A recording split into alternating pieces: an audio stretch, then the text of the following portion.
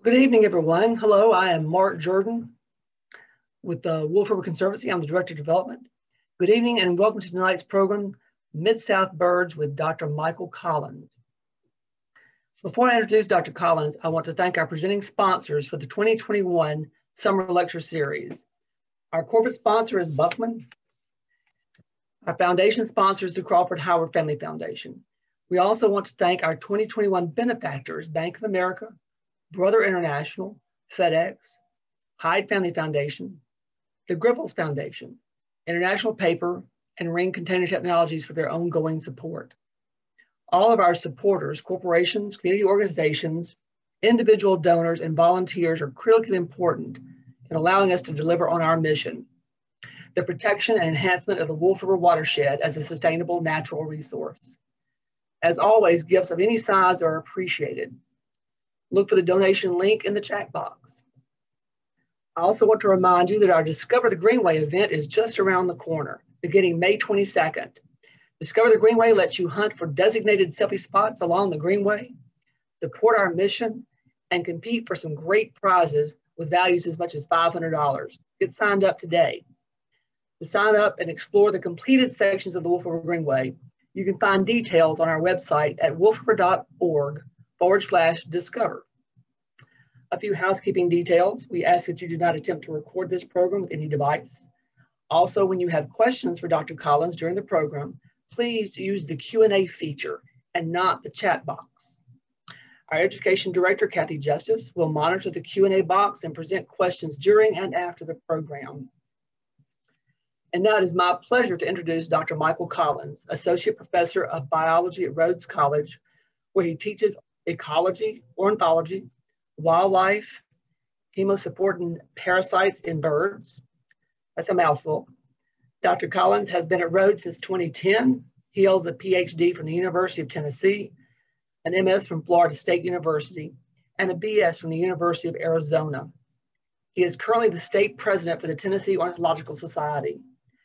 Please welcome Dr. Collins. Thank you.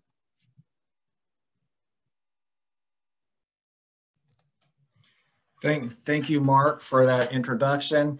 I'd like to thank participants for joining and giving me the opportunity to share one of my passions with you guys. I can go on endlessly talking about birds. I'll not do that. I'll try to keep my comments within reason today. And I'd like to give a particular shout out to both Kathy Justice and Matt Weinmiller for going ahead and giving me the invitation to speak with you guys today.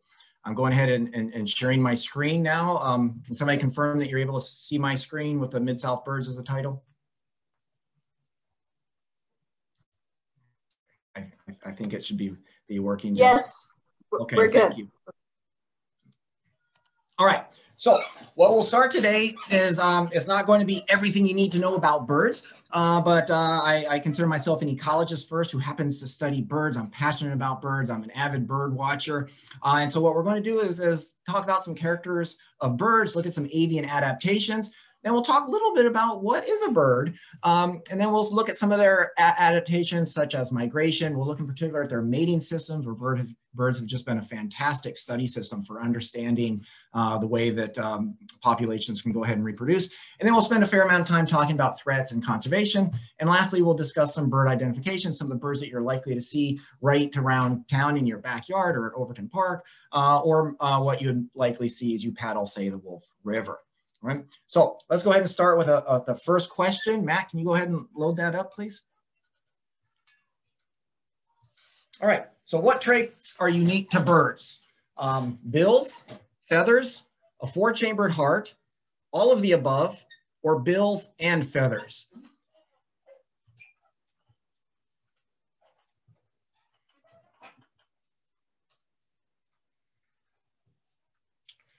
Okay, this is pretty exciting seeing these results coming in real time. All right, if you haven't yet voted, go ahead and get your vote cast here in the next 10 seconds or so before we close it up. And as we continue on, you'll have to go ahead and X this out yourself to go ahead and see the rest of the slide. So it looks like a lot of people chose E, birds and feathers, as the most popular vote.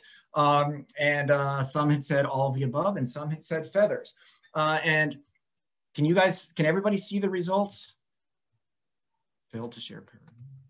Okay, so let's go ahead and look at this. The answer isn't quite as easy as you might think. Historically, the answer had been E, bills and feathers. But as we'll see here in a moment, there could be some added complications, some nuance that can maybe make us rethink this a little bit. All right, so traditionally, these unique characters were feathers and bills.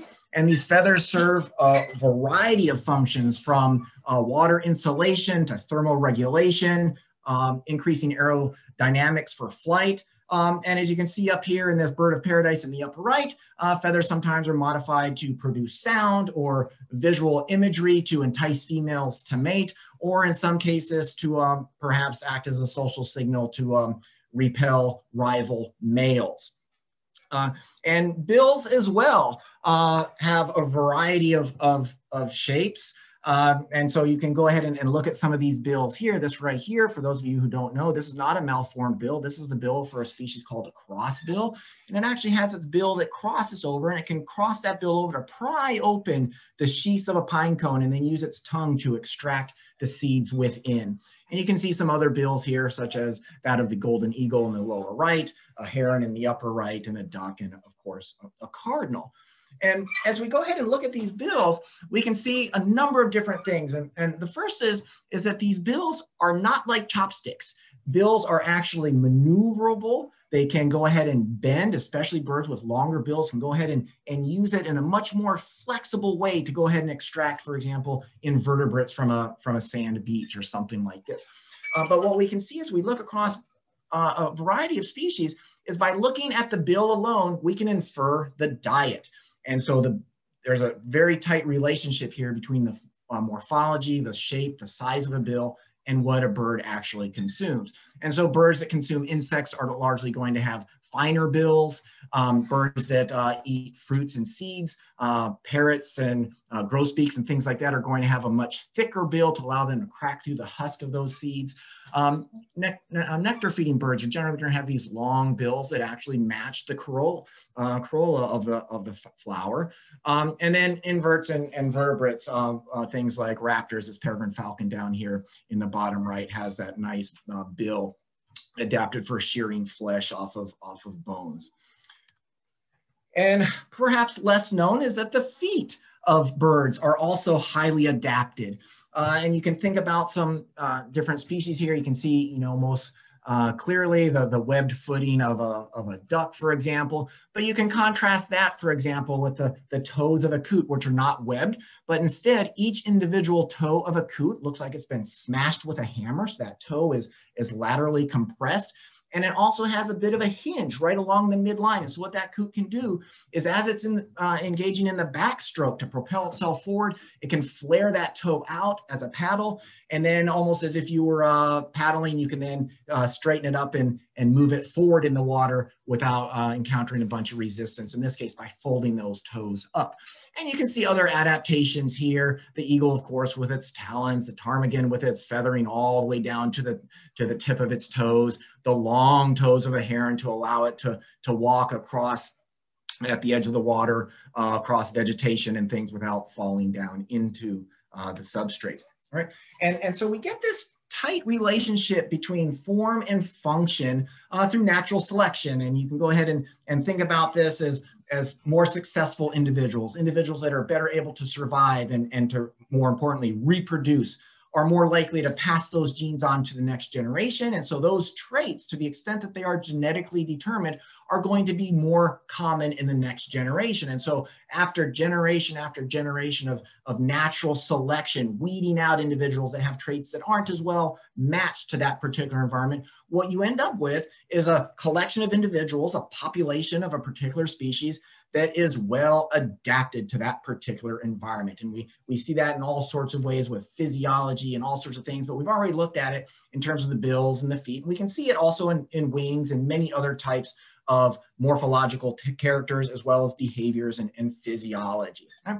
So if we go ahead and think about natural selection then, and how natural selection might have allowed for the evolution of feathers to evolve. All right, so if we go ahead and look, for example, at this red-tailed hawk in the bottom left and the red-winged blackbird, let's go ahead and think about why or how did feathers evolve? And Matt, would you go ahead and put up the next question, please? All right, so why did feathers evolve? A, defense, B, for flight, C, for insulation, D, for social signaling. Go ahead and cast your vote.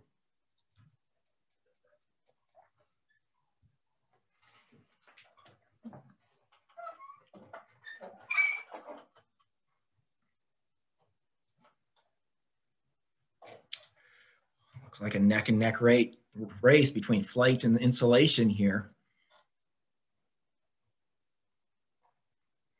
All right, go ahead and get your votes in the next 10 seconds or so.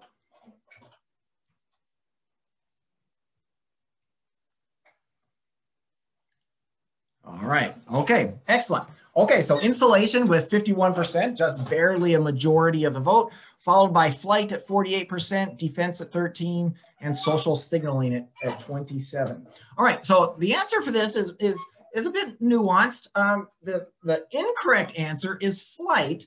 The other three answers can all be important roles here. And so the way we can think about a feather evolving over time is we know that these feathers originally evolved from a more reptilian-like scale, but a feather doesn't develop de novo. It doesn't come out of nothing. When we think about natural selection, we need to think about small incremental changes over time. So the first feather wasn't likely to be a large primary feather that would allow the bird to generate thrust, or a secondary feather that allows it to generate lift and to fly. It's going to be something very small, perhaps something that is more like a tiny little spike, maybe that allows it a little bit more defense, or maybe a little bit longer still as something similar to a hair-like projection. Birds to this day still have bristles and other types of feathers, phyloplumes, for example, that are very hair-like in appearance. And this might have allowed the bird to have increased insulation.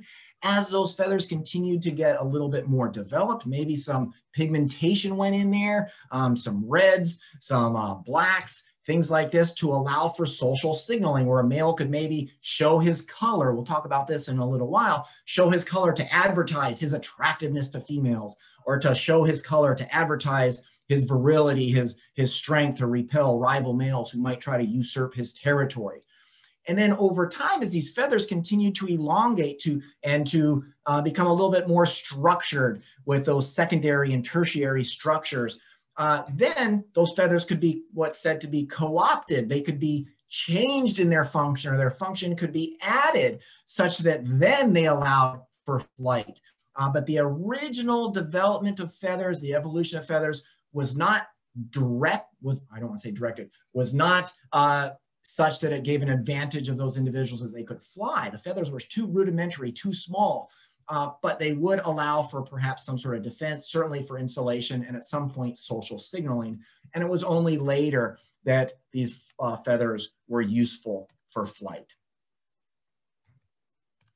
All right, so if we go ahead and look globally at birds, all birds belong to a single class, Aves. We have about 30 orders or so worldwide. This is not always, this changes a little bit. And we have about 18 of those orders represented here in Tennessee. And there's about 200 families. And altogether, there's somewhere, ballpark figure, 10,000 species across the globe. Within the Mid-South region, we have somewhere around, generally speaking, 350 species that will be here during the year. Certainly all those species are not here at any one time or in even any one year, but we have somewhere in the ballpark figure of 350 species here in the Mid-South region. And this diversity of birds just isn't clear in terms of, obvious in terms of the number of species, but the morphological diversity, the diversity that we have in the size of birds, in the shapes of birds, in the ways that birds make a living, the habitats they use, the things they feed on, is just astounding. So morphological diversity, we can have something as small as a bee hummingbird from Cuba up here in the upper right. It's just weighs 2 grams. It's barely larger than the tip of a pencil. And then we can get all the way up to things like ostriches, which are somewhere in the ballpark of 100 kilograms, 220 pounds or so. And it's not just the size diversity.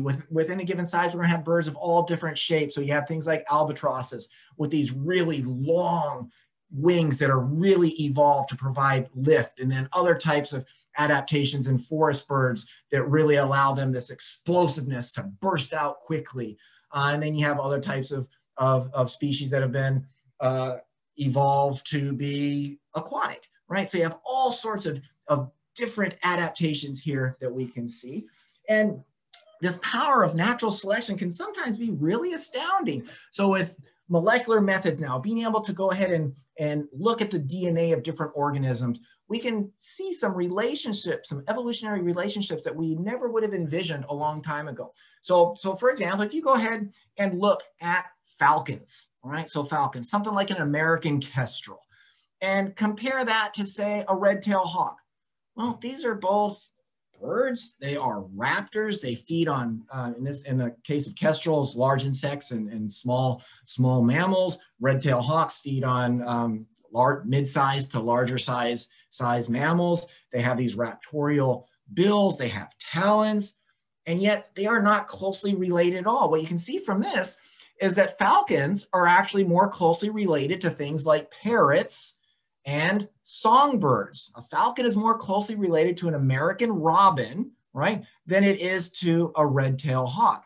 And conversely, red-tailed hawks are more closely related to another raptor, the owls, for example, and even to woodpeckers than they are related to falcons. And so through this natural selection, working to advance, to promote the traits of these birds that allow them to survive and reproduce in these different environments, we see in some cases convergent evolution, where you have similar appearances in birds, even though they are not closely related. All right, so as we think about birds, let's go ahead and think, what are birds? All right, so we know that they're animals, we know that they're chordates, they're vertebrates. And when we think about vertebrates, we usually think about things like fish, right? Like a largemouth bass. We think about amphibians, spring peeper, for example, chorus frog. Mammals, we think about things like squirrels, humans, right? And then reptiles, lizards, snakes, turtles, things like this. And then we have this group birds over here, right? So let's get to this next question. What are birds? Matt, would you put that next question up, please? All right, so birds are birds. So what are birds? A, birds are birds, distinct from all other vertebrate groups. B, birds are dinosaurs. C, birds are reptiles. D, birds are dinosaurs and reptiles.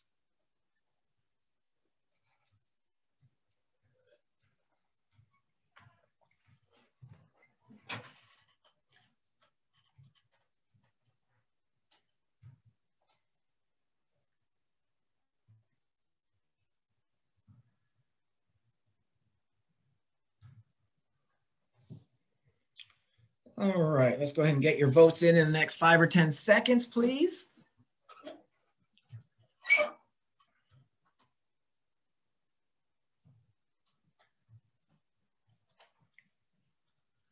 All right, so the most common answer was birds are birds, distinct from all other vertebrate groups, followed by birds are both dinosaurs and reptiles. Well, let's go ahead and see what the data show. All right. Well, first, birds are in fact reptiles. All right. So if we go ahead and look at this branching diagram here, this is called a phylogeny. We've already seen one. These show the evolutionary relationships among different groups, right? And so we can go ahead and look here and see that if we go ahead and think about crocodilians, turtles, lizards and snakes, dinosaurs, birds are nested within this large group. So this entire group right here would be reptiles. And so birds are a subgroup of reptiles. Right? And on top of that, pardon me, birds are a type of dinosaur, which you can see from right here. So you thought you were getting a talk tonight on birds. You're actually getting a talk on extant or still living dinosaurs. So that's pretty exciting. Get your kids interested in some ornithology and science and conservation. And so here we can go ahead and look at a much more sophisticated phylogeny. It shows the same type of thing. It shows these evolutionary relationships among different groups. And what you can see right here is a phylogeny of the dinosaurs. So we're going back 65 plus million years ago. We had the extinction of the non-avian dinosaurs. This one little lineage of dinosaur that we now call birds survived that mass extinction event 65 million years ago. After that, birds radiated to fill niches. Mammals as well radiated to fill those vacant niches that had been vacated with the extinction of those non-avian dinosaurs.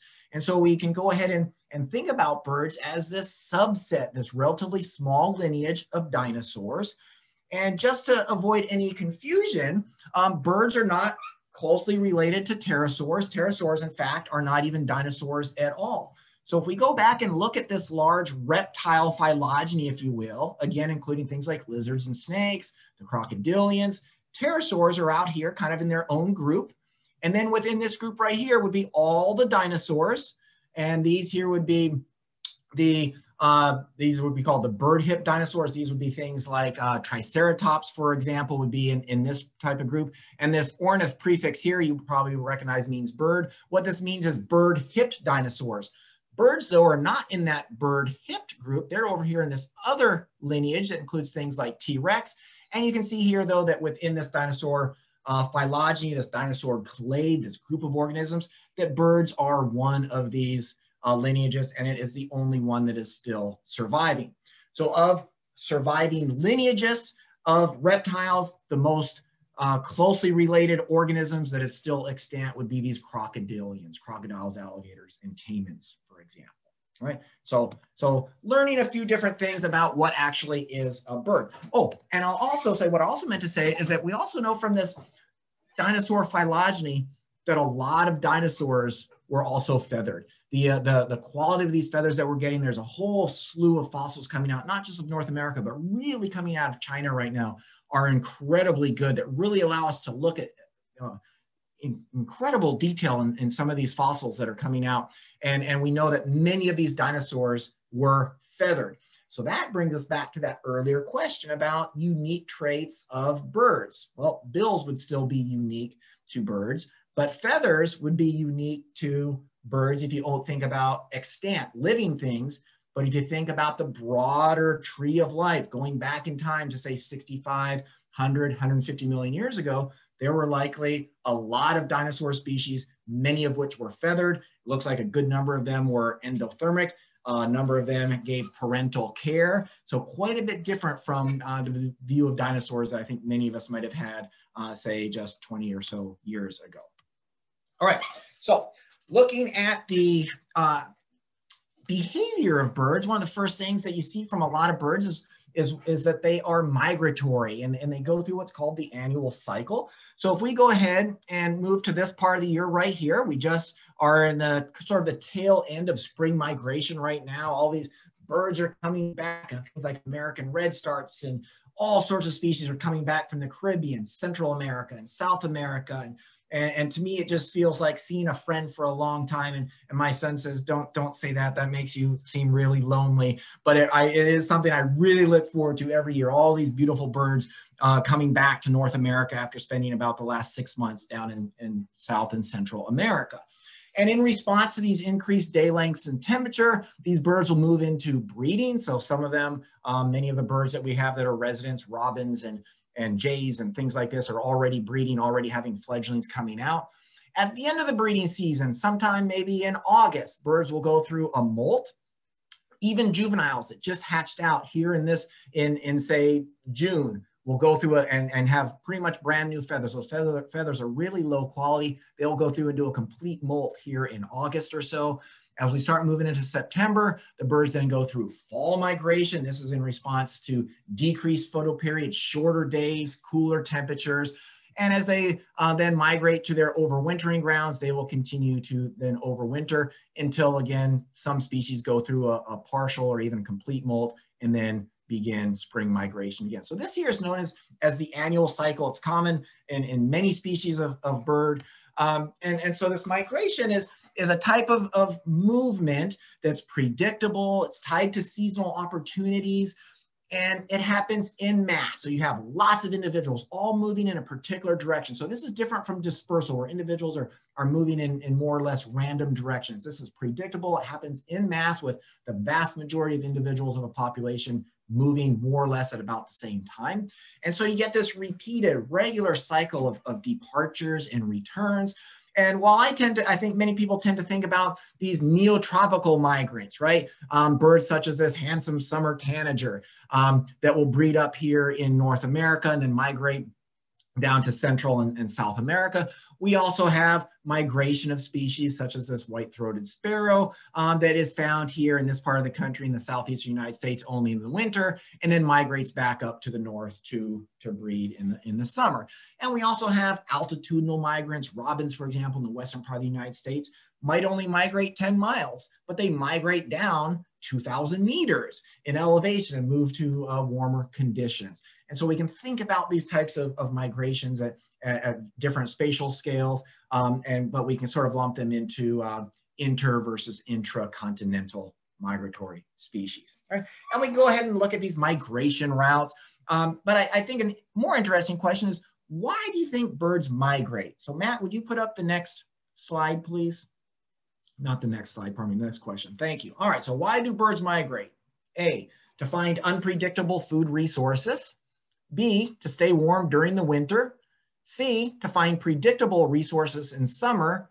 Or D, it's instinctual and cannot be changed.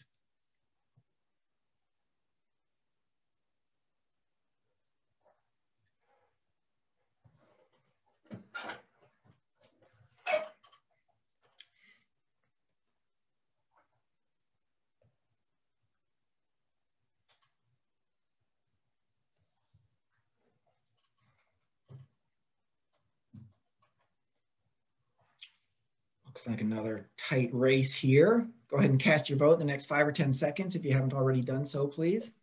And Michael, I will ask you 4 questions after this slide if you like. That will be wonderful, Kathy. Yes, please. Okay. Okay. So the top answer was to find predictable resources in summer.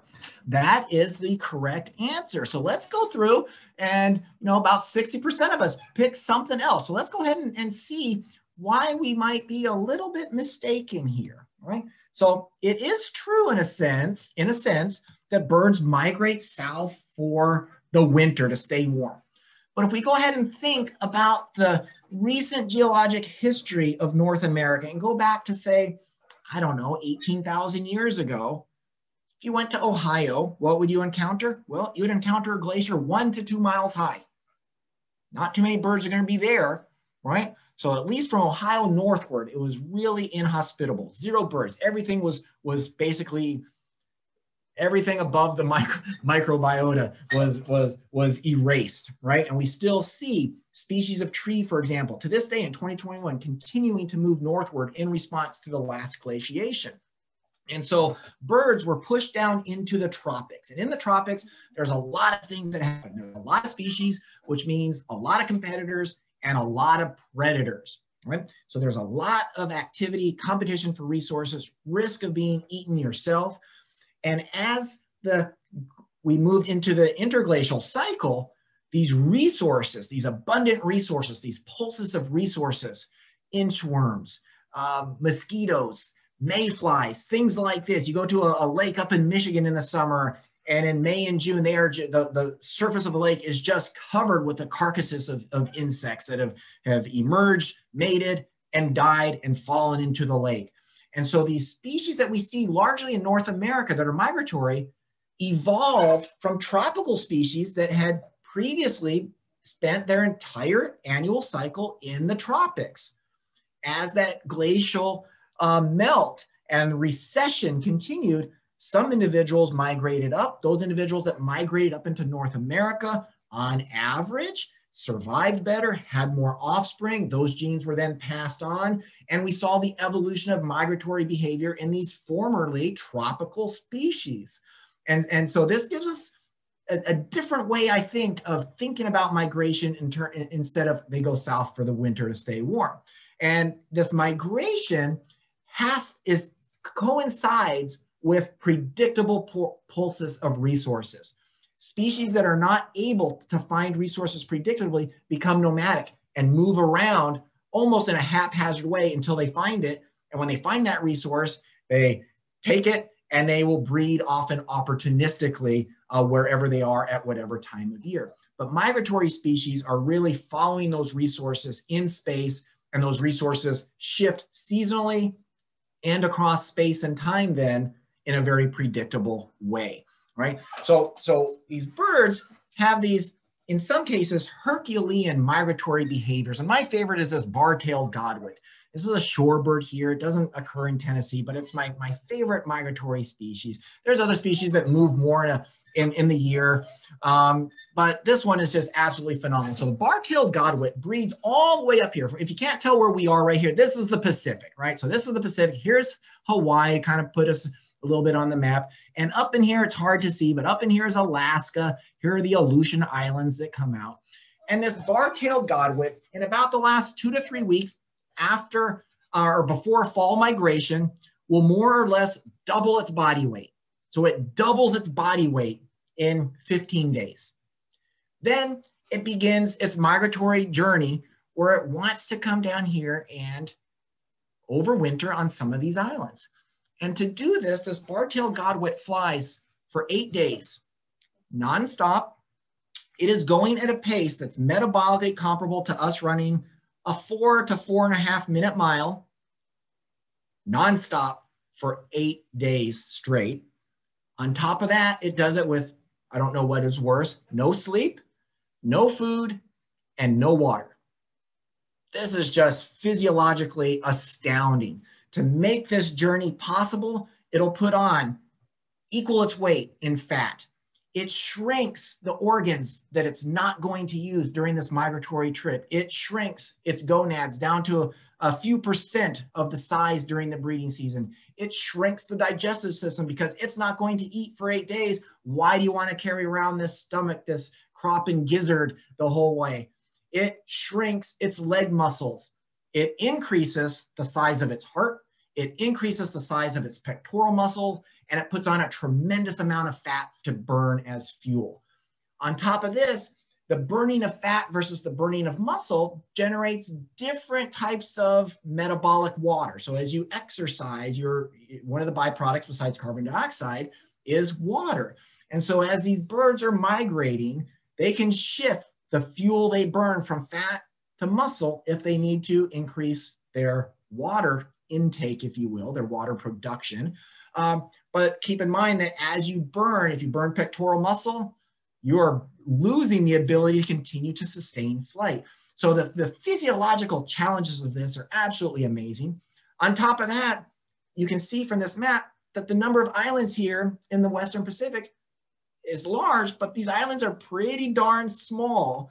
And so how are they able to orient themselves? How are they able to navigate? So orientation is being able to say, this particular way is, say, north. That might be difficult for some of us here, right? But many of us could do it. But navigation is more than that. Navigation is being able to say, which way is north and which direction do I have to fly to get from where I am to where I need to be? Which direction do I fly to be at my overwintering island? Which direction do I fly to go back to my breeding season? Those are different things. You need to know where you are and the direction from where you are. And so navigation is a higher hurdle, if you will. So how do birds do this? Well, the short of it is that they use almost everything you can imagine, right? So migration strategies are, I found this really surprising when I first learned this, are easily evolved. They evolve very quickly. So these species that in response to climate change, I think migration will be one of the things that birds are able to do. We'll be able to do a better job at tracking, I think, climate change than we might expect. But these migration strategies are both species and population specific. So you might have species that are, breeding in the northwestern part of Canada, other ones are, say, breeding in eastern Canada, and they might overwinter in the same place in South America. They're going to migrate in different directions. You might have individuals that are breeding here in Tennessee. They're going to migrate a different distance, right, than those ones that are in, say, eastern Canada. And so they have differences across species and even across populations within a species in terms of the direction and also the distance that they migrate. And as they use these different cues to navigate, they will use visual landmarks. So they will follow up coastlines, for example. They will follow up things like the Mississippi River, which is a big migratory corridor. They will use a sun compass, which is pretty interesting. And so they can go ahead and correct their flight by the time of day, right? So as the sun rises in the east and then starts to get up high and then starts to set in the west, they will continue to offset. So they have an internal daily clock that allows them to continue to adjust more or less the direction they're flying to account for the shift in the sun, right? They use a star compass. And so we can go ahead and look at these constellations and know that birds, in fact, use the stars to navigate at night. Most birds actually fly at night. The air is cooler, so keep in mind that they are flying for tens of hours at a time, many of these species. And so they generate tremendous amounts of energy, tremendous amounts of heat. So at night, it tends to be a little bit cooler. The air is also more calm. And then as they are able to land during the day, they are then able to, in many cases, visit stopover sites and refuel so they can continue on with their migratory journey. So we know that they use a sun compass. We know that they use a star compass as well. And they're also able to use the Earth's magnetic field to sense the magnetic direction, sense which way is north, and from there, which way do they need to go. And as interesting as some of these aspects are, some of these cues that different species of bird use to navigate, I think it's even more fantastic to think about the science that went into this and the creativity that went into understanding some of these questions. How, for example, do we know that? Oh, sorry, Kathy, I forgot. You had a bunch of questions to ask of me. I don't know. It's great that you're so interesting. I hate to interrupt you. Why don't I ask 2 questions and then we'll move on. I can save, we can all ask the majority at the end. How about that? Sure. Okay, so here's a question that's relevant to migration. So some birds like some geese and others stay in the cold, like in Chicago. How do they survive in freezing weather?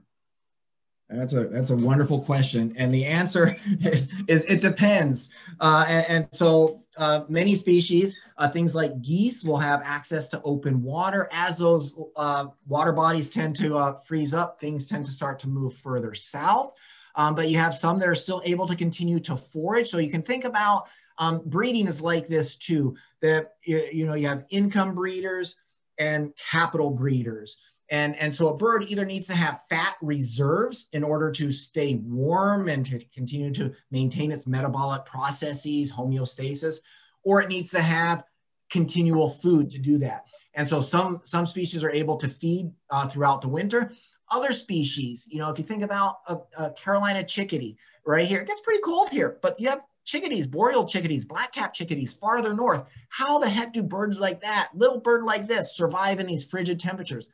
They cache food, they store food all fall, and then they are able to go back to those largely seed resources during the winter and continue to maintain high caloric intake, which they usually very quickly burn through just to stay warm.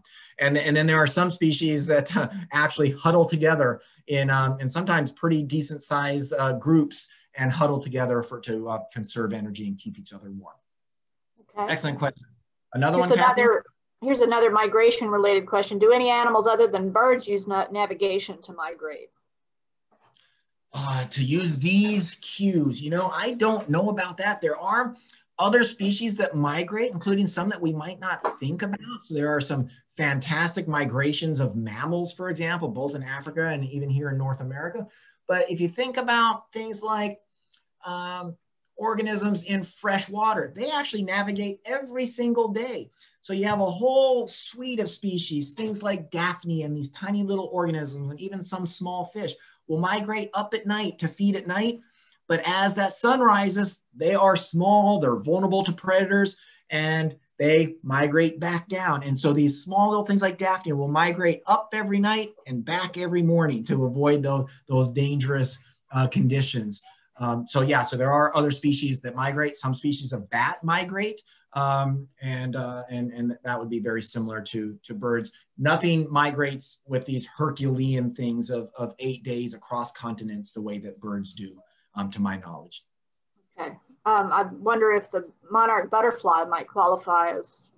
So I'm glad you brought that up. And I'm sure some people from this group know this, but some probably don't. The monarch butterfly, in a sense, is even a more remarkable story. And the reason for this is that birds migrate, a single individual will migrate, right? Let's say you have a prothonotary warbler that hatches out next month in 2021. It'll migrate in the fall, it'll overwinter, it'll migrate back. And it'll do this every year through the annual cycle until it dies. Monarchs are different in that no individual survives the entire journey. So you'll have an individual that, say, hatches out in Tennessee or wherever, and depending on the time of year, that individual will then, say, migrate south to Mexico, or it might continue to migrate north up to Canada, depending on the time of year. But a single individual only completes a small part of that annual cycle, if you will. And so I think that's even more remarkable, that it knows which direction to go. It'll migrate, then it will then die. It could then reproduce, and its offspring then would turn around and start to migrate the other direction because it's a different time of year. And so depending on, the stage of that individual, what cycle it's in at what time of year, it'll migrate in different directions. Right. And someone also commented that whales make long migrations. Which is certainly yes, true. Of course, whales. Yes, thank you. Thank you for that. Me and my terrestrial bias, ashamed. I'm going to stop the questions there for now. It's 11 after 7 just for you, and I'm going to let you continue with your program. Okay, I'll motor through some of this. And so for some of these things, like the star compass, scientists put birds in a planetarium and turned the star compass or the star compass around in different directions. And sure enough, the birds started orienting in a different way. With the geomagnetism, we now know that this comes from a particular nerve in the bird's basically in its olfactory and face and into the bill, and that it's able to sense magnetic direction. And to understand this, not just the mechanism, but the birds were able to do it. They put little helmets with magnets on the birds to kind of blind them from these signals. And basically, different species will use different cues, but they tend to use these in combination so that they have a backup plan, if you will, so that they're able to, if one cue is not working, if it's too cloudy and they can't use the sun, for example, then they can go ahead and use the star compass or something else, geomagnetic compass, right? And so birds have really shown us a lot about mating systems. I want to talk about a couple of these right here, about monogamy in particular, because birds are the most well-known group that does this in a sense. But many species of bird are also polygamous, either having one male with multiple females, polygyny, or in a few cases, one female with her male harem, if you will. So some species of shorebird are polyandrous. All right, and so these monogamous pairs really evolve in species when it requires a prolonged pair bond to rear young. And so when in difficult conditions where it takes two parents to provide the food to rear young successfully, you tend to see monogamy evolve. When a single individual can do that on its own, males then start to move towards a more polygynous type of system. And so while we think of birds as being this monogamous thing, it turns out that it's a little bit sexier than that. Only about 14 species that are socially monogamous, that look like they form monogamous pairs, are actually genetically monogamous. So there's hanky-panky going on, what we call extra pair copulations. And so the question becomes, why do females engage in these extra pair copulations? And there's a number of reasons for this. And that females might really be looking for an insurance against infertility. If her mate is infertile, then she is basically wasting her reproductive season. It might be some advantage for her to mix up her genes with some other males, or maybe the male of the territory over is genetically superior, seems to be of a higher quality than the male that she's pair bonded with, and she would be better off pairing her genes, if you will, with the genes of the neighboring male, while her social mate helps her to raise the other male and her offspring, right? And so this gets the idea of sexual selection. There's different hypotheses for this, one of which is the good genes hypothesis, which suggests that these males that have traits that females find sexy, these nice red breasts in house finches, these striking colors of scarlet tanagers, these are all male birds, by the way, that this conveys some honest signal. It's a truthful signal that really says, hey, I have a good territory, I have good genes, I have genes that allow me to reduce my parasite load. I would make a good mate because I'll pass those healthy genes on to your offspring. We have other species that are brood parasites. Brown-headed cowbird is the main one we have here in North America. And these things don't build their own nest. Instead, they go ahead and look for another bird. As that female then leaves the nest, the cowbird will then fly in and drop one of her eggs in there. Their eggs are able to be matched to the egg patterning of their host. And in some cases, they remove one of those eggs. This is a fantastic story. We don't have time to get into it. The story with common or Eurasian cuckoos in Europe is even more interesting, right? But I want to spend a little bit of time going through conservation. We have a lot of conservation programs directed at birds. And as passionate as I am about birds, I really think of them as indicators for habitat quality, maintaining watersheds and things like this. And right now, we know that we're in this 6th mass extinction. Extinction rates are 2 to 3 orders of magnitude higher than they normally would be. And basically, this graph rate, this diagram down here shows that historically, over the last 40, 50,000 years, wherever humans have gone, extinctions have followed. Climate change has certainly played a role in this, but humans look like we're playing our fair share too. We've had about 130 extinctions over the last 400 years. Most of these are on islands. More alarmingly, about 12% of birds are right now threatened with extinction. And if we go ahead and look closer to home, in North America, half of species of North American birds are declining, and about 2/3 of grassland species are declining. These threats to birds, the main one is habitat loss, urbanization, in particular loss to agriculture. But when we go ahead and enact programs like the CRP, Conservation Reserve Program, to basically reacquire, to reclaim fallow ag lands, birds will respond. Things like grasshopper, sparrows come back. And Matt, could you go ahead and pass the next question, please? All right, so other than habitat loss, what is the biggest threat to birds? Invasive species, including cats, climate change, collisions with buildings, human apathy.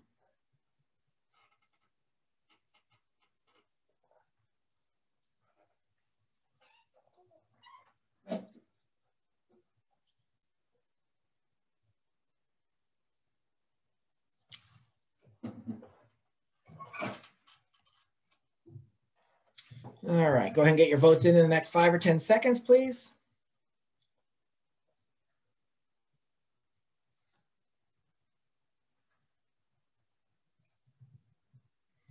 All right, so climate change at 45%, followed by invasive species.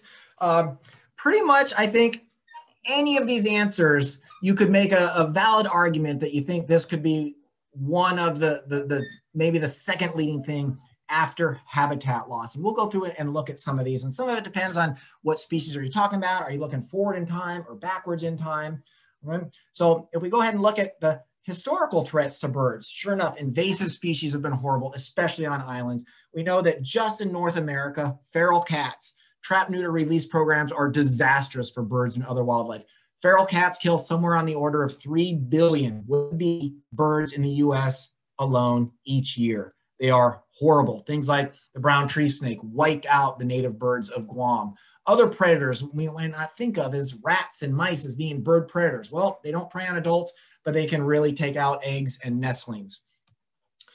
Collisions are another big one. So birds are kind of unique in this case, but another billion birds fly into windows each year in the United States. Many millions fly into cars. Another number of millions fly into communication towers. But collisions with windows are another huge problem for bird populations. And then direct exploitation. Just going back to the 30s, we can think about things like the National Wildlife Refuge System to try to recover duck populations. We can think about things like the passenger pigeon that went extinct a little over 100 years ago. This once used to be the most numerous bird in the entire United States, now extinct. Carolina parakeet, right here in the southeastern, good part of the eastern United States, also extinct about 100 years ago. And And so we can think about these main threats to birds as we look in the mirror. As we look forward, I think climate change, globalization, and this idea of pollution too, but there's also this idea of a human disconnect with nature. If you haven't read any of Lou's stuff, nature deficit disorder is a real thing. As more and more people, more and more Americans, for example, are living in urbanized area, people care less. I can't tell you how many people I've met from Memphis that have never even been, let alone been to the Ghost River. Some of them don't even know it. And it's heartbreaking because you have this amazing resource an hour from Memphis. And if they don't know it exists, if they don't value it, they're not going to be interested in paying to conserve it, right? But there's hope. We have things like the Endangered Species Act that have helped recover bald eagle, peregrine falcons, other brown pelicans would be on that list as well. We are working collectively with government agencies at the federal and state level, with not NGOs, people like organizations like Wolf River, Partners in Flight does a lot of this. There's a lot of citizen science stuff that you can get involved with, things from Project Feeder Watch, if you want to sit on your couch with your cup of coffee, to the Great Backyard Bird Count and do the same, to CBC's Christmas bird counts and breeding bird surveys. And we just had World Migratory Bird Day last Saturday. So there's lots of opportunities for people to get interested. If you like birds, if you, I really appreciate the opportunity to talk here, because I think the Wolf River and the Tennessee Ornithological Society do a lot of stuff similarly. We're interested in protecting habitats. And so if you're interested in learning more about birds, we're happy to take anybody of all levels. We meet the third Wednesday of the month at St. George's over there in Germantown at 7 p.m. So if you're interested, you can check out 10birds.org, has a bunch of different things. What I'd like to do now is kind of go through just some neat birds that you might see first in the city, and then what you might expect to see at Wolf River. And so you might be amazed that people can go ahead and look at a diagram like this and identify some of these birds from their silhouettes alone. But if you think about being able to identify your friends and family members, you can do this because you're familiar with them. And birding is no different. So as you're around your house, driving around town, walking in Overton or something like this, you might have things like tufted titmice, white-breasted nuthatch, Carolina chickadees coming into your feeder. These are some of the more common feeder birds that we get. House finches and goldfinches come into feeders quite regularly. Dark-eyed juncos, white-throated sparrows. These are two species that are here only in the winter. And then we have the house sparrow that's a bit of an invasive species that is it is around quite a bit as well. We have some other common species, northern cardinals, European starling, another invasive species here that are just absolutely, these guys are absolutely little buggers here. Woodpeckers come into feeders quite a bit. Now, two other good backyard birds, red-bellied woodpeckers, downy woodpeckers. And I don't want to give you guys the impression that this is all the birds that you're going to see. There are other woodpeckers that you might see, and the same is true for the Wolf River section.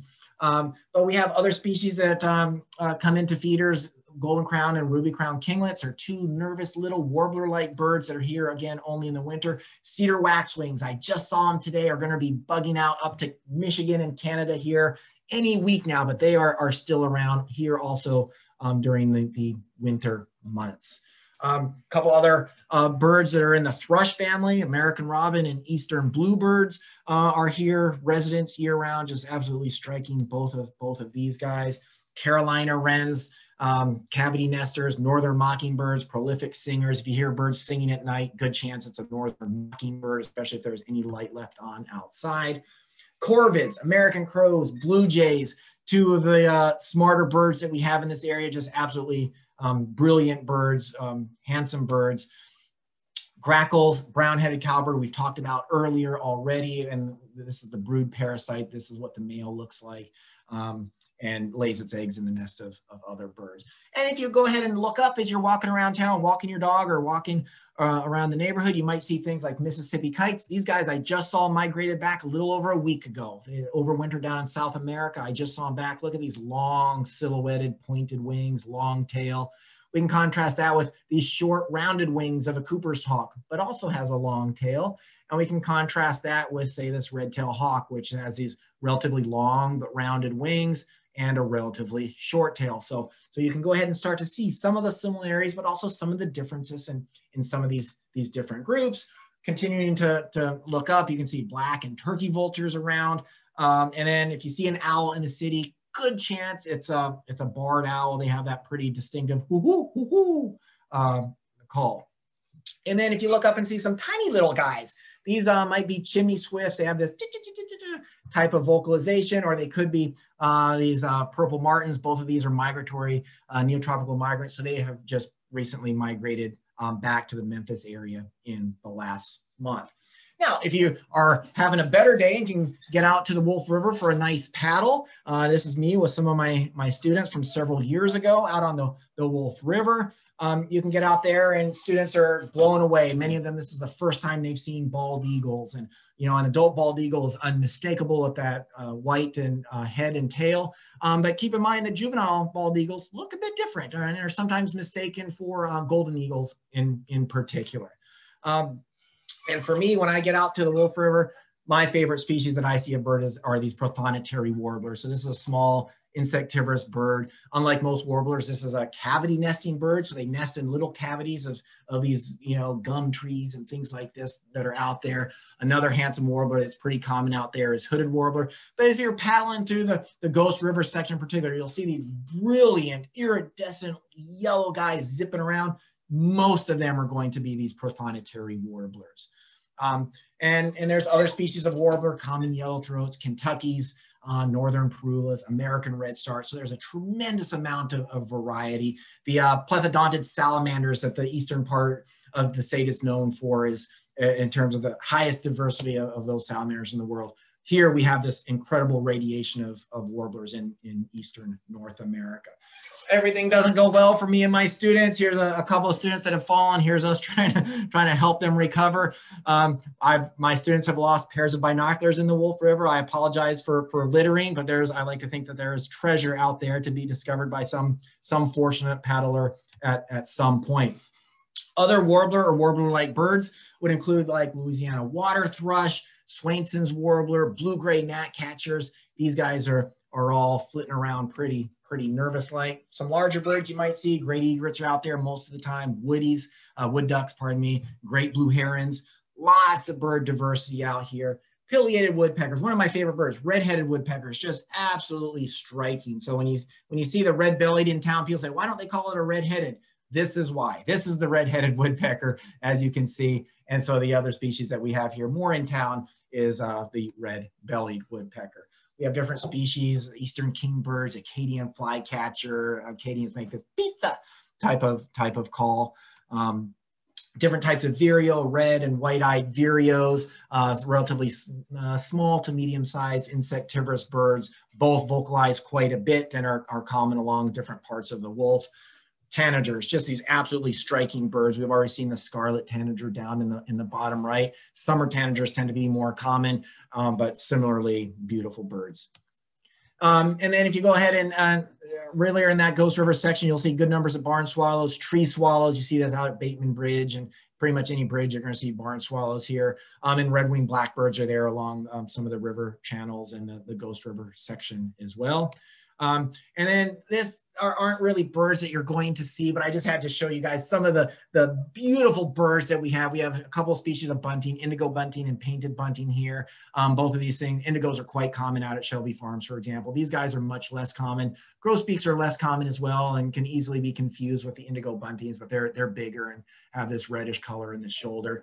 But we have this tremendous diversity of birds here. And again, I think birds can be a fantastic way to do some citizen science to help us understand how well and what we can do better to help protect landscapes, watersheds, and so forth. So I think I've gone a little bit long, but I want to thank Wolf River for giving me the opportunity to share my passion for birds with you guys today. If you have any questions, please feel free to email me anything about birds, Tennessee Ornithological Society, anything, please do that. And with that, I'm happy to open it up to questions if people should have any. Thank you, guys. Okay, thank you, Michael. That was wonderful. I'll put my video on so I can ask these questions. Let's see. Let me start here. Are scarlet tanagers becoming a common sight in a backyard? Oh, so the answer is I don't know. I don't think so. I don't hear them a lot. But one of the nice things about these citizen sciences is there's a, and I should have put this in here, is eBird. If you don't know about eBird, go to ebird.org and you can go in and look at Shelby County. You can go to hotspots and look what's going on, let's say Overton Park, or what's going on at Shelby Farms, or and whatever area. And you can go ahead and click and see how many of these things are being observed on a pretty much real-time basis. And so things in the last hour aren't reported, but you can go on there and see what was seen yesterday, what was seen this morning. And so I don't think scarlets are increasing. I certainly could be wrong, but I have not heard of that and I have not observed that myself. Okay, there's another question. What predators eat eastern phoebes? Ooh, eastern phoebes. Okay, so I would say if you're having something that's taking an eastern phoebe, my probably first guess would be something like a Cooper's hawk or a cat. I'm guessing this is likely a phoebe's nest do very well around human-dominated landscape. So I'm guessing this is something relatively close to town. And so if it's a pile of feathers just kind of sitting there, good chance it was a cat. Cooper's hawks often drag their things away and sever the head. And so they tend to have a bit different signatures, if you will. And then the other cases, it's a bit early for fledglings, I think, for phoebes to be out. But as fledglings get out, it could even be other things like a raccoon or something like this that catches a fledgling that's just a little slow and not able to fly very well. But cat and Cooper's hawk would be the highest on my list. Okay. I'll ask, this is an important one. When you say feral cats, are you including house cats?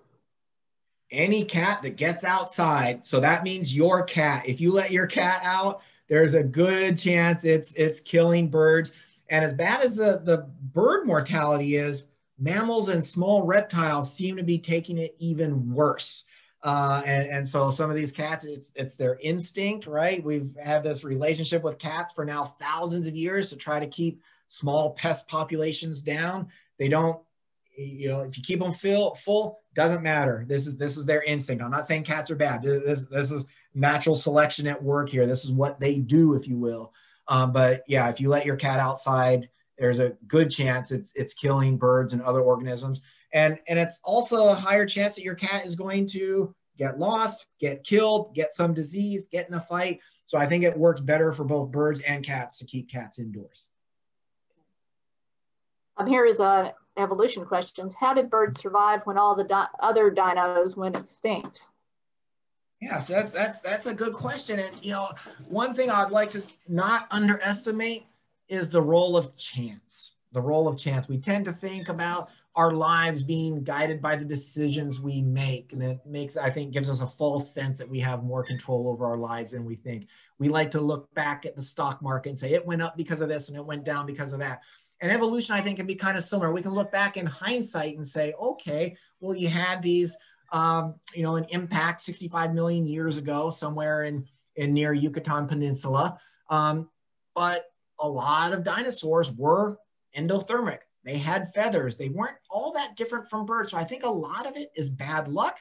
And the converse then would be that birds had good luck. And so as that climate changes, you have some individuals that sometimes people use the word pre-adapted, right? And so you can think about a similar thing going on now. What allows certain birds to do better in urbanized areas and other birds do poorly? And here we have a better idea that it's largely luck in the sense that birds that have bigger brains have less what's called neophobia. They're not afraid of new things as much. So they're able to tolerate humans and vehicular noise and cars and dogs and other things.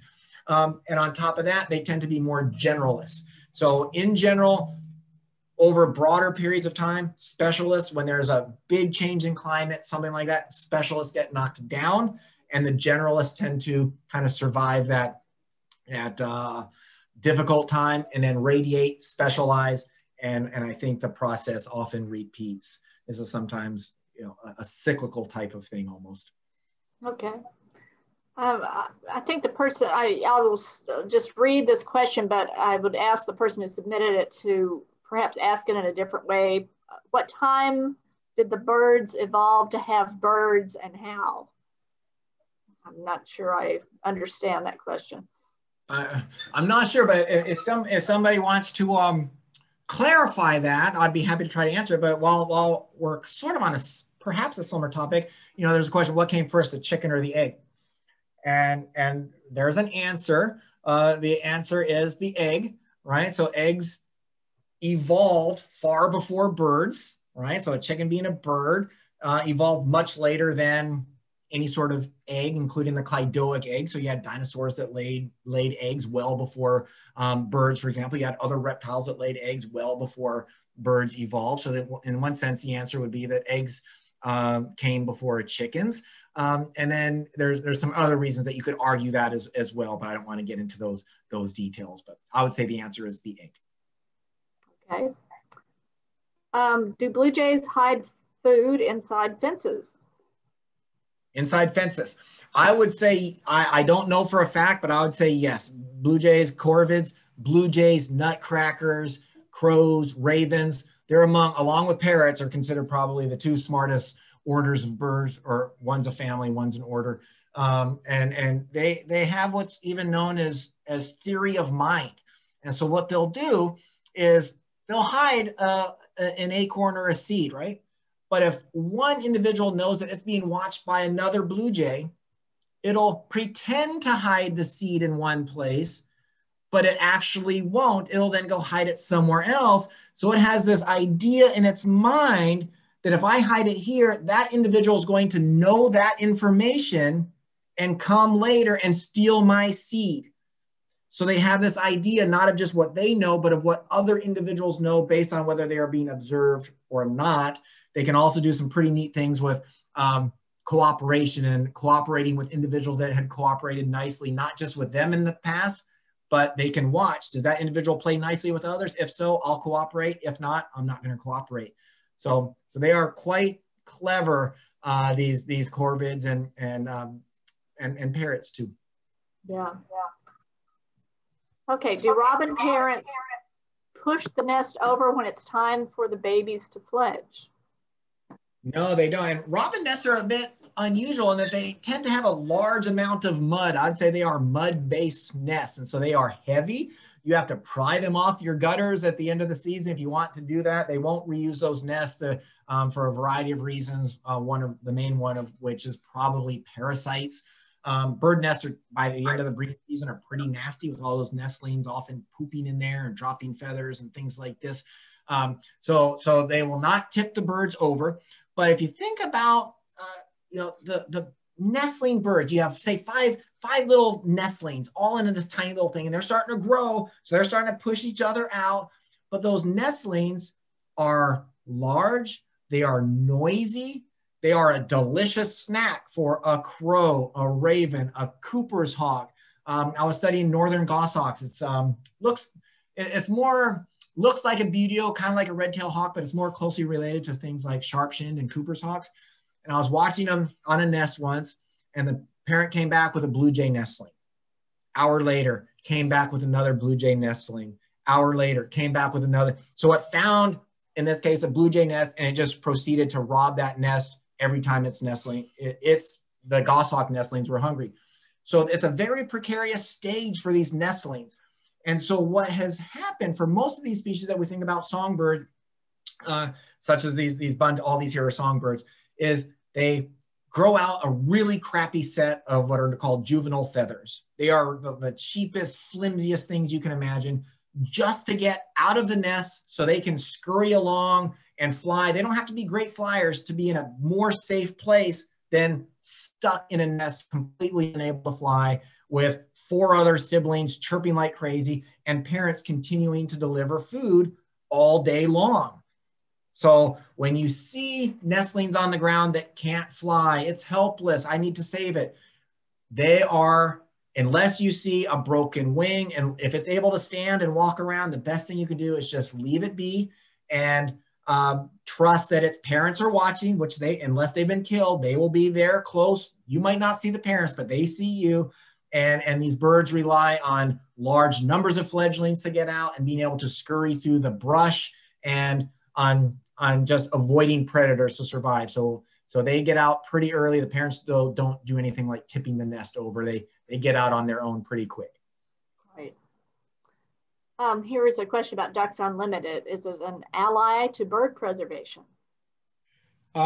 In my mind, so I am not a hunter myself. I'll preface it with that. And in my mind, they are doing some of the best conservation work, I think, in the United States and even into Canada and Mexico. I put Nature Conservancy on that list as well. And what I'd say is, I'm not a proponent of hunting. I don't do it myself. But what DU does is they take membership money, they get donations, and they buy and manage habitat, ultimately often then transferring ownership and management over to, say, a state agency. To me, that habitat loss is the #1 threat to birds. I'm not a hunter myself. I value birds and other wildlife for their intrinsic value. Not everybody does that. And so if these other people don't think that birds and frogs and snakes and fish have intrinsic value, but if they think that it has value for hunting or cultural value of some sort, mental health value has been one of the so-called ecosystem benefits of birds. If that allows us then to go ahead and protect more land, manage land, buying clean watersheds, I think they're doing really good work. Is my impression. I don't agree with everything. I don't disagree with hunting. I'm not a hunter myself, but to me they are strong and capable allies in the conservation fight. Yes. Great. Okay, what is the best bird book for this area? Oh boy, those are fighting words. So I like Sibley's Guide to Birds of the East. I've used Sibley a long time. I really like Sibley.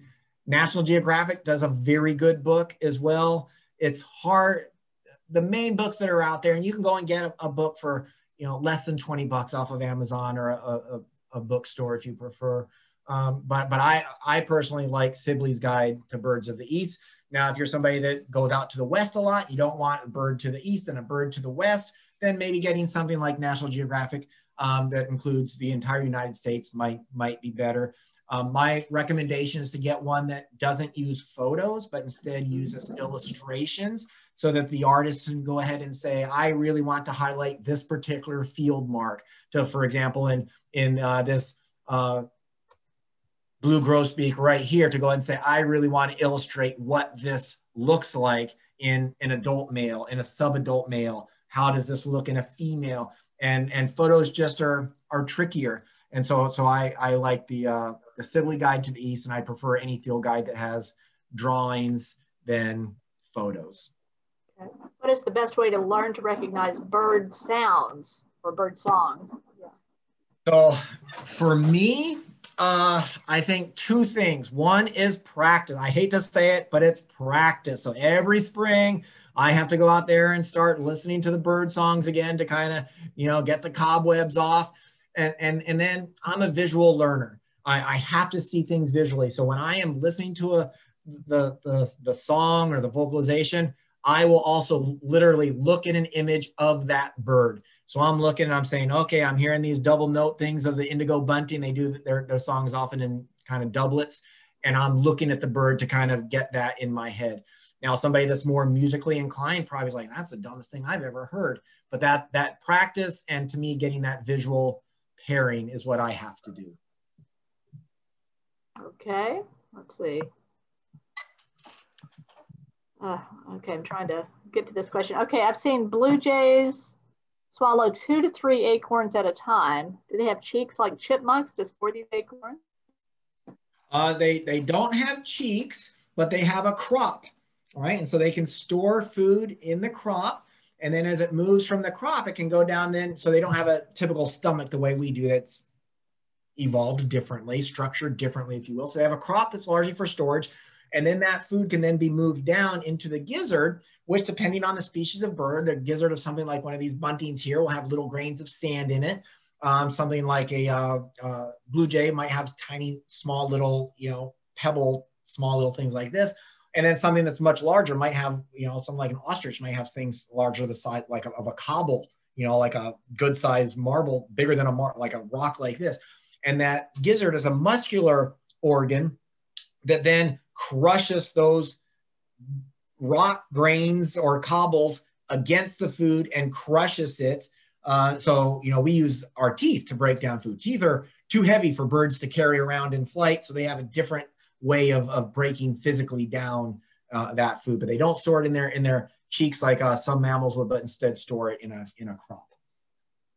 Okay, so the rest of these are comments, and I think I've been prompted by Mark to try to start wrapping up. So please, everyone who has more questions for Dr. Collins, his email address is right there on the slide, and I think you will probably respond yourself. Is that okay, Dr. Collins? Yeah, that's absolutely fine by me. I appreciate the opportunity to share my love of birds with you guys, and I'd like to give a shout out to everything that Wolf River Conservancy does. I'm a big believer in managing habitat and education, and I know Kathy's been doing wonderful things there for a long time, and I'm happy to be to have the opportunity to talk with you guys tonight and share a little bit of my knowledge with birds with you guys, and I hope to see you guys out paddling on the Wolf one of these days. Thank you. Okay. Thank you so much, Dr. Collins. It was a wonderful program. Mark, I'm going to turn it back over to you now. It certainly was. And it sounded like we could probably go on for another 30 minutes or an hour, but I do appreciate you so much, Dr. Collins, for being with us this evening. Thank you, Matt. Thank you, Kathy, for your support on the back end. Most of all, thanks to all of you for attending tonight's presentation. Remember, our next lecture in the series is on June 16th. And remember to sign up for our Discover the Greenway event before May 22nd. Be well, good night, and thanks to all of you for your support.